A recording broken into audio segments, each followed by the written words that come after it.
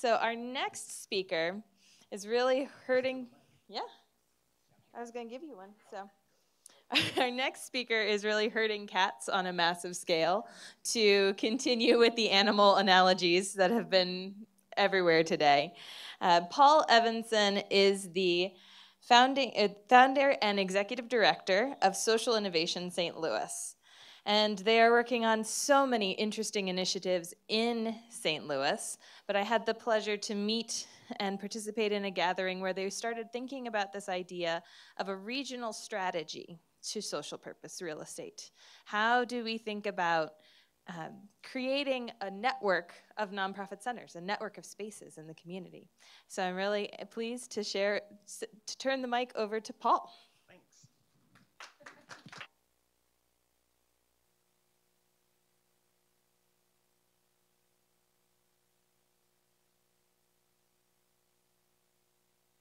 There we go. Greetings from Arch City. And before I jump into any details about my beloved St. Louis, I actually want to start by turning your attention right here to Denver. Take a peek at this picture. I hope you've seen it before. This is downtown Denver, right? From about where the baseball stadium is down to Capitol, right? And this is straight from the NCN website. And each of those pinpoints is a member of NCN, most of which are nonprofit co-location centers, right? So all of you not from Denver, and comparatively less not as center rich, might look at this map. By the way, that one's us, right now. Might be looking at this map with a bit of envy. Wow, what an abundance of resources. But also ask some pretty critical questions. In St. Louis, we're much earlier in the co-location and nonprofit center as a strategy to strengthen our sector and to produce outcomes. And so we look at this map and we ask some different questions. How did Denver know it needed 13 centers in such a small geographic area? Why did it decide to place them where it did? How did those locations advantage either the mission of the co-locators themselves or community development? From the incredible investment this must have taken to produce, what were the expected outcomes, and how's that going? These are the questions we're being asked in St. Louis as we look ahead to bringing this powerful strategy to strengthening our nonprofit sector. How many do we need? Is this a real estate question or a community question? Is this a social outcomes question or a space needs question? And if it's all the above, how do you sequence those questions to produce an ideal result, an optimal use of capital, strengthen nonprofit sector, contribute to community development? These were kind of hard questions. And so we eagerly look to the many cities who have been down the path further than we for lessons on what you've seen. And then we've had to devise some of our own solutions. And so what I want to share with you is how did we go about trying to answer those basic questions? And why do we have an emerging network of 9 centers? Why that number? Why were they located? What do we hope to gain? So maybe it's the view from the youngest in the room, as opposed to the view that you just heard, which was from those with far more experience and sophisticated tools. For those of you from certain faith traditions, you might also recognize the irony in Paul following Saul, but that's a different story. So St. Louis, my beloved Arch City, it's not where I grew up, it's not where I'm from, but it's my home and I love it and I'm not moving. And so when you commit to a place, you ask these longer term questions and when you might not be a permanent resident. And I am a permanent resident of St. Louis. And so where we started first in asking these questions actually was with this one. What values should guide social purpose real estate as a framework for these what can be competing challenges, intentions, and interests, and how to maximize them? And to answer that question, we didn't presume we knew the answer, so we talked. We invited Katie, we invited Sherry McGill, we invited many people, and thanks to our partners at the St. Louis Federal Reserve Bank and their Community Development Office, we hosted a major conversation earlier this year, and we asked a group of funders and developers and real estate agents and nonprofit leaders and community leaders of all types. And we broke into groups and we produced a product, and several of them actually. And the first of which is what strategies and what values should guide our strategies. And here is, and we're happy to share the result and the worksheet that we use to work from that says, what does it mean to implement that value? What's it look like in action? And what's its implication for our practice? But in brief, I want to highlight a couple of things that for us, what is nonprofit co-location about? First of all, it's community-centered. This is about strengthening the myriad of neighborhoods that make up our region. First and foremost, it's not about real estate. It's about family and community. How will our real estate investments further measurable outcomes in that way? It is absolutely relationship-driven, high trust. And for us, that means relationships precede the buildings. If nonprofits don't have a relationship before they get to the building, it can be much more difficult to create one once you're there. We're big on creating the glue before we invest in the bricks as to why we should be co-located. What mission outcomes are we trying to maximize? How do we find the partners and bring them together? And who can facilitate those conversations in an honest way before we invest in where we're going to be together and how that enables all of the above, right? Puts a little squared sign and takes a 1, right, or 2 and makes it a much bigger number. Mission focused, we are here to produce mission benefit, mission outcomes. We'll get to that in a second. I want to spend a little more time on the notion of what we mean by equity and specifically what it means in St. Louis. We mean equity, and we mean racial equity. And by that, we mean a future state where race no longer predicts outcomes. Right now, every system we have in our community, its outputs and outcomes can be determined by race. And this is not acceptable. Not just morally, although that is enough, right? But for all the other bottom line consequences of what that means for St. Louis. It harms us all. It disproportionately and historically has harmed our neighbors and friends who are people of color. And for us, our real estate investment strategy has to dive directly into our inequities and seek to say who gets to decide, how are we accountable to people of color and communities of color, especially in patterns and neighborhoods where we have actively disinvested for years in the resources necessary for life. That's our reality in St. Louis, and so it's through that lens and why we hold up these values is what we want to be accountable to. Accountability, you just heard me say, and of course, sustainability. And I think some of these would be more intuitive than others, depending on your community's history and experience. So we drive these values into action in some very specific ways. And that is, so what results? These are our guiding values, and you can see that they commend certain kinds of results and how we would know if we've achieved them, right? We asked, what results do we explicitly expect from an investment in social purpose real estate in the form of nonprofit center co-location? The first is we had to get clear on what are the mission benefits to individual nonprofits. Like, what is it you will get measurably out of this strategy? And usually they want more than one mission benefit. It's clusters of things they want, right? But they are the flags, if you will, we start planting at each of these centers and saying, this one is, like we've often heard, a themed center. If you're about this and aligning to achieve, then this is your place. This one's about access. We're trying to make sure that there is a wraparound, integrated, person and family-centered, easily accessible set of resources essential for quality of life. And if this is your population, if this is your neighborhood, if these are your partners, then this is where you can go. Some were less intuitive to us. If you're struggling with your business model, replication, and assuring quality at scale, right? These kinds of challenges in nonprofit programming. If it's about revenue and business, we've got a place for you too. And so there's all kinds of mission benefits people are trying to optimize. We needed to name what they were. And by naming them, suggest and commend to people who gets called into service in these places. Because it's part of what helps us sort out how many we need and where they belong. Because sometimes having 2 centers on the same block could be perfect. And sometimes that's a sign that we didn't do our homework, right? How do you know? There's a big difference between those two. And so we have a working tool we have on what are the mission benefits, how do you know, what does that mean for nonprofits, what they should think about, et cetera. But it's trying to, if you will, play Plinko and make sure we sort folks, right? As much as we can, with as much forethought as we can. And this speaks to my earlier comment about creating the glue before we start laying any bricks between the nonprofits and why they need to be together and being clear on the mission benefit, and that we can begin to activate a lot of that mission benefit in advance of co-location and know that then it becomes exponentially more powerful upon co-location.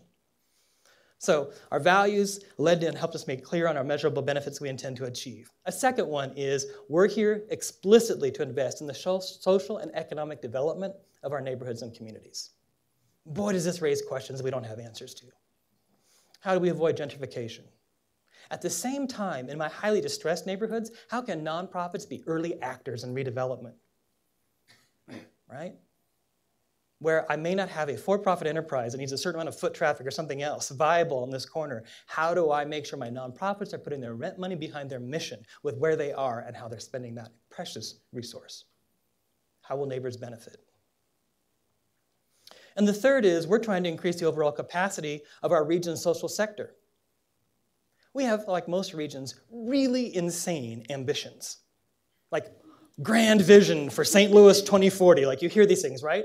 And every one of them are actually, I think, very compelling and legitimate for what the quality of life will be like and neighborhoods will be like, what our future could be, right? This is essential. I don't demean it at all. But if we're really honest in St. Louis, we don't have the chops. We got the passion, but we ain't got the precision.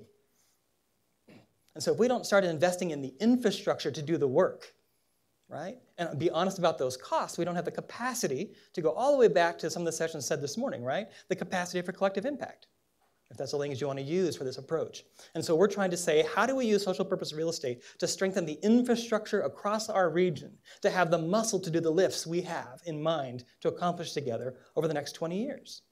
And so that's what we want from our real estate strategy.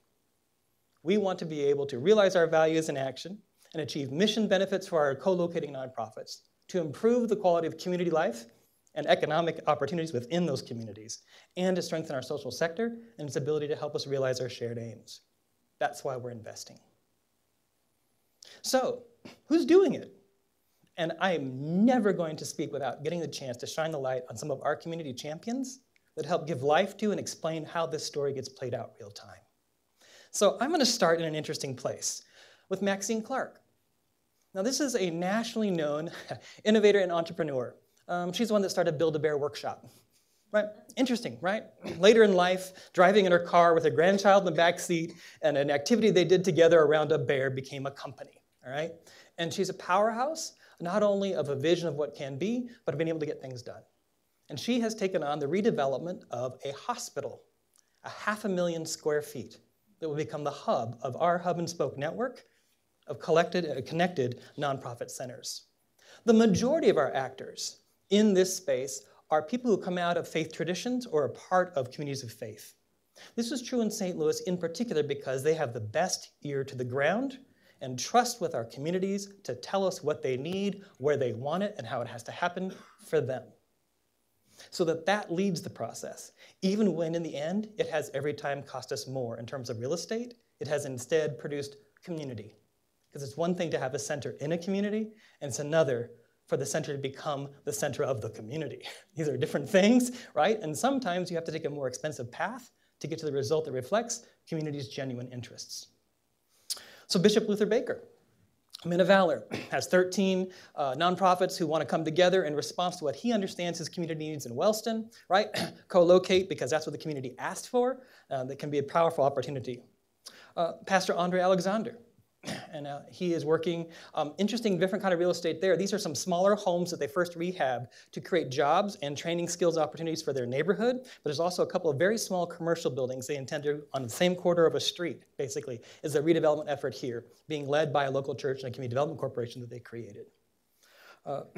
Josh Wilson, these are names that are becoming very familiar to NCN because we invited them to town and we said, look, there's help, get it. Let's learn from everyone who's done this before. They've been reaching up and pulling down. Oh, I could use some consulting, I could use some support. I'm excited by that. Here is a not-for-profit started out of a church that quite frankly failed in its first efforts to create real jobs and economic opportunity. Programming did not go well. And through that series of lessons and staying on mission and passion and listening, they've actually evolved a wonderful organization that's very effective. And now they are an accidental landlord, a large building kind of on purpose. They went in on purpose knowing it's too big, and we're going to have a theme center around workforce development with the partners we already work with and trust, but we could really make this easier for those we claim to be accountable to by being all in one place and treating people as whole people, not individual issues. Because workforce development is many things that they have to unpack together. You may know Starsky Wilson. The Reverend Starsky Wilson is a president of the Deaconess Foundation and the co-chair of the Forward Through Ferguson, the Ferguson Commission. And he has taken his foundation out of the high-rise downtown and into the community and created a center for child well-being and co-located some essential nonprofits to put them on solid long-term footing to be able to advocate for, produce the data that we need to be accountable for child well-being. Probably someone who's been in the game longest and an unsung hero in our community is Diane Drollinger, and she has a really cool program called Strong Start. How do you incubate or shore up very small and early stage nonprofits? How do you help them make the decision whether they should become a nonprofit or they should merge with somebody else early on, right? And so that program of co-locating nonprofits and growing their, and the whole purpose is building their capacity with this very structured set of programming. It's been wonderfully successful, and we want to do more of that. Just two more real quick. I refer, because I don't know what's the most respectful way, when both people in the family are pastors, so the pastors Jenkins, Beverly and Ken, we're redeveloping a strip mall in Ferguson that's assuring access to childcare, banking services, and a number of other things, and it's been vacant. But here's a case where if community is first, sometimes you make decisions that are financially hard. So this strip mall has been vacant for 12 years, and the community's been crying out for what it could be. And this church agrees to this redevelopment opportunity. And the landlord lives in another city. I'm being so polite to not name names, it just kills me not to. Lives in another city, and it had been vacant, and so they came up with the money, they raised the money, they say, we'll give you your asking price. And the moment he found out somebody was interested, he raised it by $1 million. And so they responded saying, well, okay, we'll move up the street. We could do it someplace else. And the neighbor said, no, we're not moving. You don't get to just move. This is our community. This is where we need these services. This is where we have to redevelop. So if that means we have to raise $1 million more, let's raise $1 million more because this is the community, right? If we had been purely real estate driven in the sense of the bottom line of the business model, right, we likely couldn't have or wouldn't have made that decision. But if we're going to be community driven and then tap into the community's willingness to help us meet that challenge, then we create centers and spaces the communities own, right, and have named as being important to them. I think that's a good example. We're very reliant on David Desai Ramirez at our CDFI, the Illinois Facilities Fund, and their growing capacity to advise our nonprofit community, lend, and make sure certain centers even can happen, as you were saying, by buffering the time between how long it takes to build trust and raise money in the nonprofit community, get clear on mission and set up those mechanisms, and real estate transactions, which couldn't be farther apart. And so these kinds of, what we found are a number of community champions had done the homework to understand what did neighborhoods need, what flags are we flying, right? What mission benefits are we going to maximize? And assemble them into an intentional hub and spoke network of spaces. That is a redevelopment strategy using nonprofit investment, right, as a vehicle for communities. And how are we trying to connect them? The connection's programming. In some cases, people are choosing that my headquarters will be in the hub, but now I can do programming in a number of places I couldn't before. Sometimes it's just in one place, right? But they have reciprocal privileges so that my swipe card works here, works there, and I know I'm welcome in places I otherwise may not have felt welcome, in places outside of my own neighborhood. There's a lot of ways that we mean literally a hub and spoke connected network of intentional spaces designed to give an architecture for our social sector to meet the needs of specific neighborhoods and our regional outcomes we're trying to achieve. This raises a lot of questions for us. How do we champion these centers individually and collectively? How do we share risk when we think about real estate? What joint financing mechanisms might be available to us that wouldn't be available individually? Can we attract the attention of investors as a concerted strategy together that might not pay attention to us if we were small and individual in one neighborhood? Conversely, we have people who care about specific neighborhoods and specific outcomes. How do we activate that? So we're wrestling with some of the tensions between the pie is abundant and the whoops, that constant tension of how do we raise the resources for this, and we're trying to explore that. As a network, can we access resources nationally that are outside of an individual center's reach, if they're part of a network and what they intend to learn together? Don't know, we hope. And how are we going to continue to build and sustain strong connections between these centers as an intentional network, right? Not as just a standalone effort. Not easy questions. So this is our map. You can, like my mom would say, squint at it. It's like the Christmas tree. It looks better if you kind of squint at it. All right. You don't have to know the particular details, other than, of course, our boundaries aren't mountains, they're rivers, right? We're up against the Mississippi. You see that big blue slash down the middle, right? Not the only river in our town. And you can see a pattern of centers where there's a hub, and there's theme centers, and there's access centers, and there's different kinds that is emerging across mainly Central and North City. And this reflects, quite frankly, the communities we've historically disinvested in. And so it's an intentional reversal of that pattern.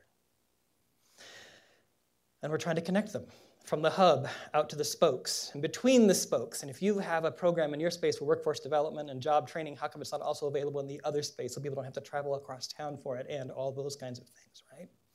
And so if you just keep making these connections happen as we are now, you end up with a network, and if you squint at it, it looks like social innovation.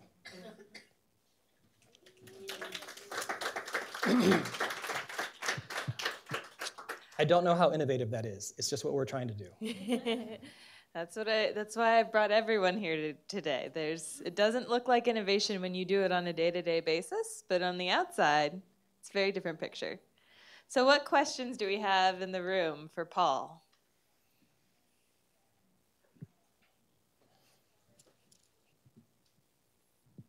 So I find it really interesting that all of the leaders that you pointed out were leaders that came from communities of faith.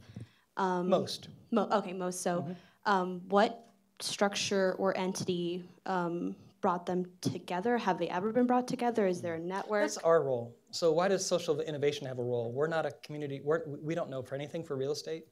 What we do, right? This is like, what? Okay. This is one of 5 strategies we're responsible for managing in St. Louis, and that is the infrastructure strategy. All of them related to strengthening the ability of our social sector to help us achieve these outcomes, right? So our role, we're convener, we're neutral. So we have nonprofits we've been convening for 2 years, pre-planning for their co-location, and some that are just starting. Some where their co-location and what they intend to do together is just this side of merger and acquisition, like they're getting really tight in what they do. And others where the purposes of co-location don't require that, and so the planning they're doing is different. So we're often asked by those people who are making these projects happen to convene the not-for-profits and help them do the pre-planning and come together. Secondly, it's our job to put these people on the map. Does the whole region recognize the emerging network? And this goes back to equity of access to resources and being available to pull down the resources that they need.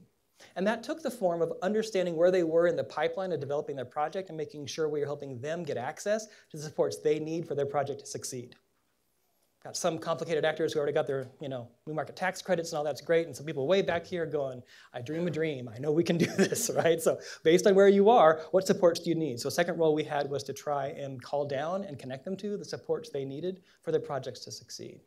And the third is to convene them and ask these questions. This is still on our horizon late this year and into next year. What's in it together? What are the tensions, right? But again, as someone who's in between, and that's our job to be in between, that's all we do. How do we help them answer those questions? So those are the roles we play.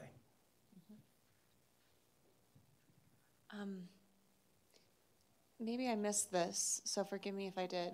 I'm curious about your genesis and how you are funded. So essentially, like how did your group come to being, and who are your biggest champions aside from the folks you're corralling? Interesting. So social innovation, the notion of a social purpose real estate strategy for our region is one of many things that we're trying to advance. And it came out of our understanding of the things our social sector was telling us they need. We've got a strategy around program quality and organizational capacity, the ability of partnerships to perform. We have tech and startup and a lot of things we're doing with technology and social entrepreneurship, right? These are the things we're asked for, and then one of them is SPREE, social purpose real estate. We're a startup. We get to say we're 2 now, which makes you sound so much more mature than months. Telling somebody you're 17 months old is like, a good way to dead end a conversation, right? So at least we can say we're 2.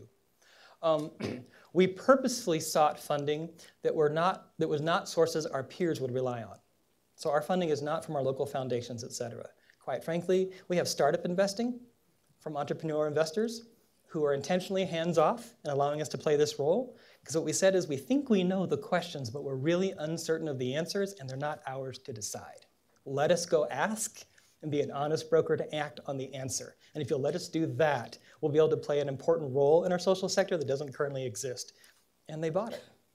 And so we have that flexibility. And so we didn't have to. I will be fine next year if this strategy doesn't work. Like we don't have some grant somewhere that says we have to have so many centers and plan on this cycle.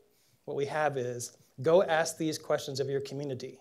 Be prepared to respond to the answer and help facilitate its implementation. I think we're lucky. I hope we're responsible with that rare opportunity. I have a question online. What has been the response of the city and county to this effort? Oh, so supportive. Something you need to know about St. Louis. We're lots of little parts you can add up. There are 80-some municipalities in our county. That excludes the city of St. Louis. right? Which is not in a county. It's one of those rare municipalities. It's sort of its own entity. Okay. And so one of the things that people worry about in St. Louis, and is a watchword for us, is fragmentation, right? And we're delighted by the fact that we have gotten so much support for this idea, even if they are some of the best hard questions we've gotten. How do we think about this more carefully, more precisely? What have we not considered? But so far, the response has been enthusiastic and supportive. A bit of surprise. I'll be honest with you, people ask for a lot of partnership, often before they're prepared to support it. And in the social sector, we find this a lot. We'll do a lot of homework inside to really get our game together and do exactly what we thought funders asked it for. And they're like, yeah, we're actually really not really ready for that level of collaboration. And we're not so sure we want you to get to decide through these new decision-making structures. That's kind of not how we normally gave money. We decide, right? Like, it's really been an interesting tension. And I think that's true of the, of the field generally in terms of where we're moving to and how we're working together. But I've been pleased by the response. I'm grateful for the response. In fact, I snuck out and missed the chance. I wish I'd been here to have lunch with you all around working with one of our cities who happens to have people here today. So we met for lunch across the street to work on this project, which left me feeling kind of guilty. Excellent. Right. I'm sure there are more questions. I just want to deal with this system maintenance that always happens when we do events. There's another question out here. Yes? Or am I seeing things? This is your opportunity. Can I ask one question? Absolutely. We've been trying to find regions, rural or otherwise, that have tried to ask some of these big questions heading into it. We have strong co-location efforts in our business sector. Cortex Innovation Community is internationally known. We're one of the big startup cities. We understand some of these principles. We've just not done them well in the social sector. Our arts community led this process years ahead of the rest of us in their ability and understanding to be creative. It was so cool to learn from them. But when we looked outside, we are having a hard time finding regions that sat down to wrestle through these questions systematically. Are we just blind, or is this not happening as much elsewhere? That is an excellent question. And if you're out there on the live stream as well and have answers, please chime those on in. But anybody here in the room? There's a lot of heads shaking. I think these issues need to be wrestled with on a regional basis for sure. But I don't think it's something that we've spent a lot of time doing. I think when it comes to collaboration and place and space, I don't think we've put the time in to be as intentional as we need to be. So I'm really excited to see what comes of this work in St. Louis. And I want some of those tools. Sure, we're happy to share them. I think we're required to in follow-on blogs, are we not? I was committing to that. Yeah. Yes. Okay. We will continue to hear from speakers throughout the coming weeks and months. I think that your question reflects you're the opposite of the accidental real estate developer, and that's what we are. So I really applaud your efforts. It's amazing. Thanks. I do think we're still accidental in that we're asking people for whom this is not their training or job or role to step in on questions that require specific subject matter expertise and roles. And that can be a tough tension. That's part of why, I don't know about in your community, but we just couldn't do this without our CDFIs, right? They're just key to the consulting and training and other things that help our nonprofits be savvy real estate actors. A sentence we don't normally say, right? We're trying for that, and we couldn't get there without our CDFI and a few other actors. We just have a comment in regards to your question. I think the community development sector has underestimated the role of the nonprofit sector and its needs when developing community development planning. So why that hasn't happened. Yeah. Okay. Well, thanks for one more.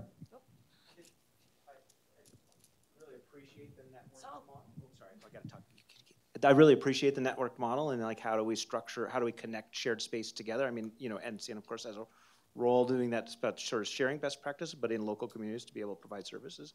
I think particularly around, on more of the administrative side about how we're competing with WeWorks of the world and other sort of, national and global actors trying to provide this space with great seamless models for their members or renters to use. And so how do you, using that as an overlay, using your model to, and I think, Netta, I think you've thought about this too, about how does Open Gov Hub help host for other co-working spaces so that we can actually compete in that environment? So that, like, not only can you go to St. Louis, but what happens when you go to DC and go lobby, right? Right. If your organization does do lobbying, of course, under its C4.